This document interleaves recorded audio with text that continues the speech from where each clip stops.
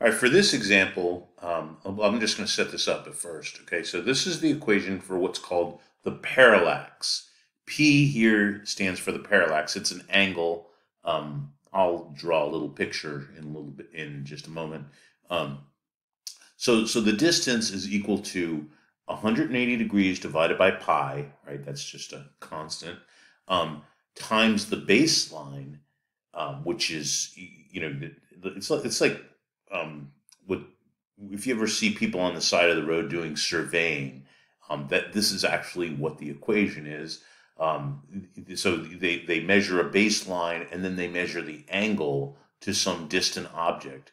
And, sometimes it's not, it would be really difficult, the terrain or whatever, to measure the distance from one place to another. And so this has been used literally for thousands of years.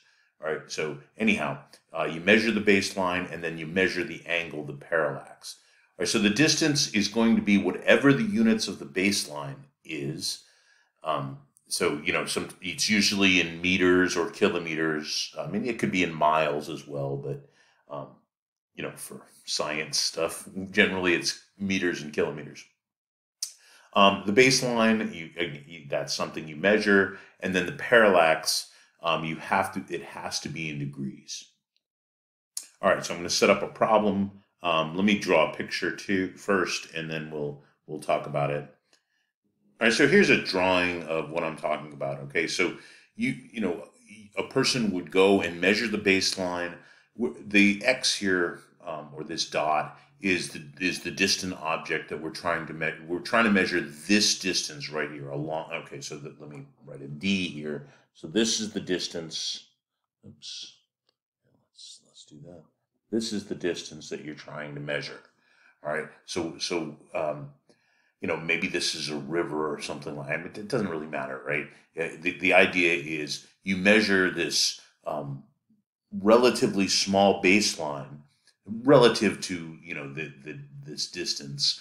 You measure the baseline, so you measure from here to here, and you always want to set it up so that there's a right angle, right, 90 degrees right here, and this angle right here. Here, let me draw a picture. This angle, of course, it says P.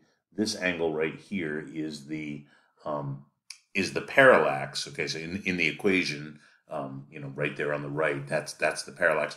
But the actual thing, like if you were a surveyor, you're actually measuring this angle, just to let you guys know that that's the actual angle that you'd measure, and then you'd use the fact that the interior angles of a triangle is always 180 degrees. We actually have a lab where we do this kind of thing, where you measure this angle and then you'll calculate what the parallax is. All right, so you use this equation. Remember, so in these kind of problems, you're always just given what the parallax is. You just have to make sure that it's in degrees. All right, so we have a couple other things. We know that 1 degree. All right, so I'll draw it like this: 1 degree, the little superscripted circle to the to the right means a degree. So 1 degree is what we call 60 arc minutes. Arc minute. That's supposed to be an M. Sorry. Arc minutes, which of course can also be written as 60 with a single hash mark. Typically, you'll see people writing it like that. And then 1 arc minute. 1 arc minute. See, it's just kind of a pain to write this. I shouldn't have done that, actually. I wrote two things at this. Here, let me erase that for right now. So 1 arc minute, of course, means 1 arc minute, is the equivalent of 60 what are called arc seconds. Arc seconds. All right, and that, of course, can be written 60, and then you do this these 2 hash marks, and that means 60 arc seconds. All right, so those 2 things are the conversions that we use to if something was in arc minutes and arc seconds, you can simply use this to convert it to degrees. All right, so one thing that I always talk about as far as an analogy to this, it would be, for example, let's say that the length of something was 3 feet 7 inches or something like that. And you had to figure out how many yards it was, right? So there's how many feet are in a yard, how many inches are in a foot, and so that's the idea of this arc minutes and arc seconds. So you just think about angles. 1 degree, like in the sky, is actually a pretty big angle. That's about, so for example, the full moon. So if you looked at the full moon, that's about half a degree, 0.5 degrees, which of course would be 30 arc minutes. Right? And then the human eye can just by itself, without a telescope, can see down to about 1 arc minute. The average human eye. And with a telescope or binoculars, you can see down to arc seconds, and you definitely need a telescope to see down to like 1 arc second. Of course, the professional telescopes out there can see down to milli arc seconds. Anyhow. That's a different story. All right, so I'm going to set up my example. So I'll give you the baseline and the parallax, and we'll figure out the distance to the object. So just keep this picture in mind. We're going to be measuring. Let's say I set up the baseline. I guess I could just come up with it right now. So the baseline. Let's say the baseline was, I don't know. How about 932 kilometers. I mean, that's a good baseline. That's a 3 right there, 932 kilometers. And let's say that the parallax, okay, so this is where it's going to get a little bit interesting, because we're going to have to do some conversions. The parallax will be, what am I going to do? How about 7 arc minutes and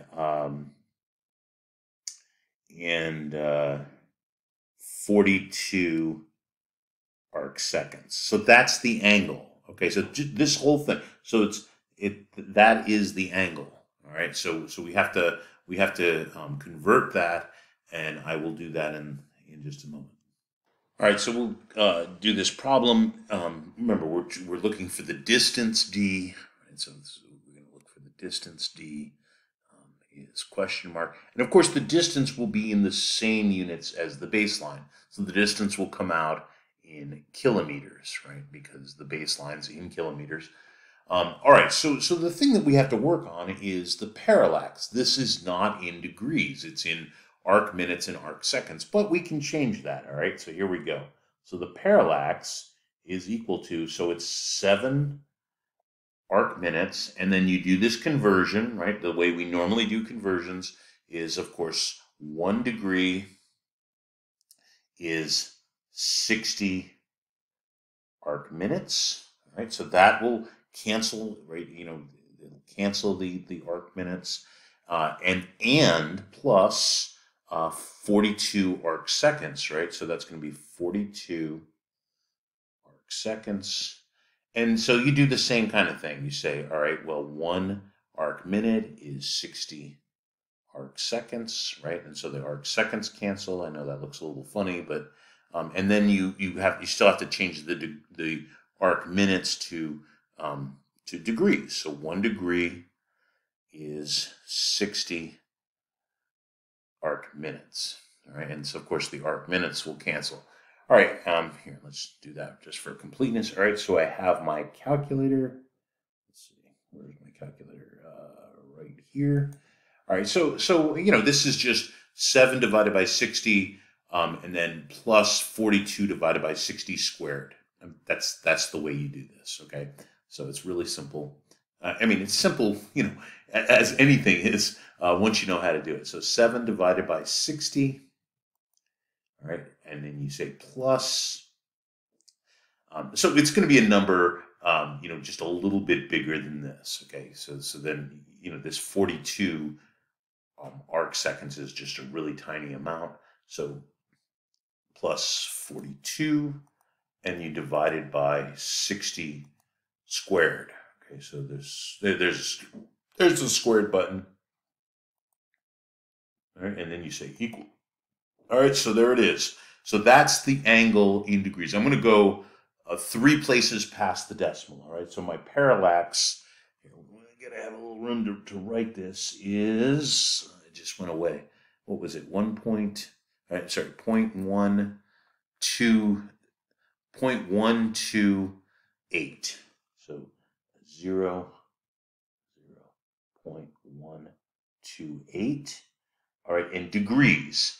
Right, because that has changed it in degrees, and then here, so we have enough room to write the rest of it. So the distance to this object is going to be, so remember, it's 180 over pi. It's 180 degrees, by the way, so the degrees are going to cancel. Divided by pi. All right, so 180 divided by pi. And then times the baseline, which was, here it is right here. So 9 times 932. Of course, kilometers, because that's the answer is going to be come in kilometers. And then we divide by 0.128, right, degrees. And of course, the degrees cancel. And so that'll just give us an answer in kilometers. Pi is just a pure number. All right, so here, let's do this quickly before my 15 minutes runs out. This is like a free version of this thing. So anyhow, actually, I'm just going to use this number right here. Okay, so it's going to be 180 divided by pi. Where's my pi button? Oh, there it is.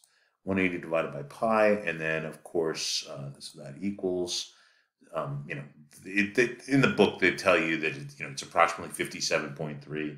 Just use this in your calculator, and then times 932, and then divided by 0.128. 0.128, and that's of course the approximate angle, and so this is going to be our distance. All right, so this thing turns out to be about twice the distance to the moon. So maybe this is some passing asteroid or something. I mean, it doesn't matter what it actually is, but anyhow, here, let me write the answer. So it would be 417,000. Oops.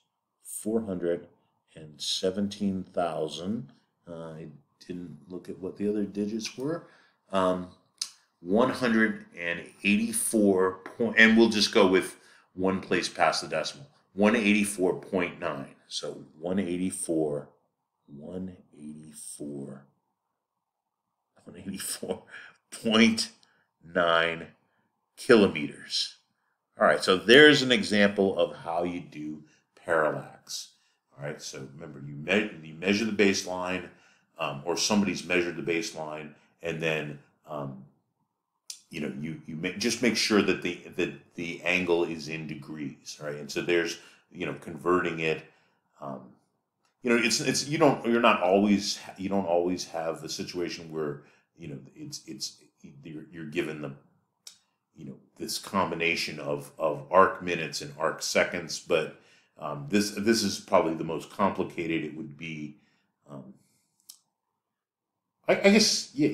I mean, if it was, let's say it was degrees, and so it could say, you could have an angle like degrees and arc minutes and arc seconds, and so you don't change the degree one, but you'd have to change the arc minutes and the arc seconds.